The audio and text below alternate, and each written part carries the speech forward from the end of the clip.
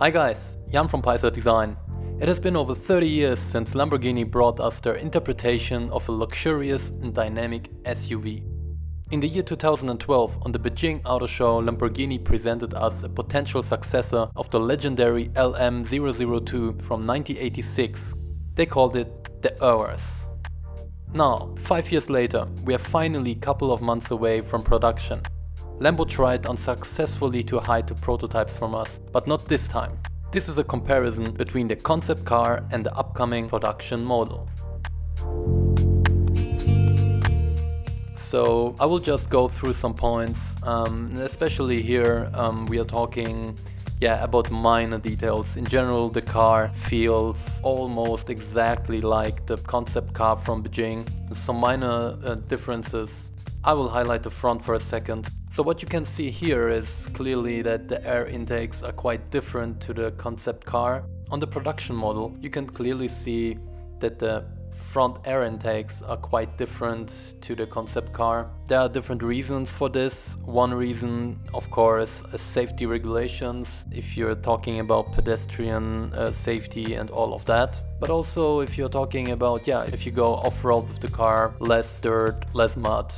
So I think this is also one of those reasons. And also what you can see quite nicely here is that the radar in the front sits just below the Lamborghini logo. Unfortunately, in the concept car there is actually no space to do that.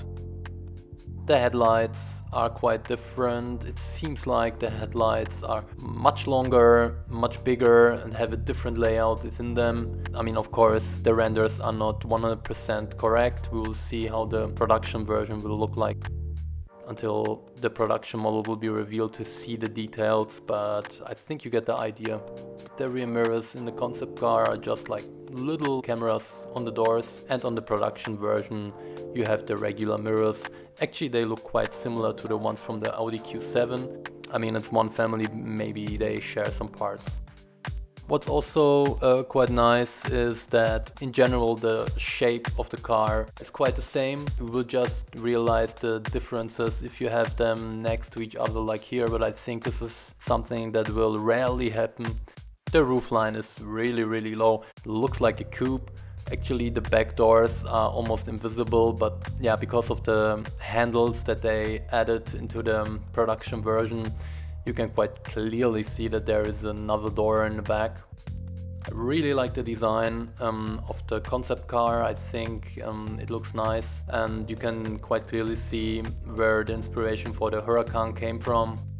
On the production version, we have to see how it looks in real life, but for now I really like it. Lamborghini is more successful than ever, but their product range is quite small. So what do you think? Should Lamborghini also consider a sedan? Write it in the comments.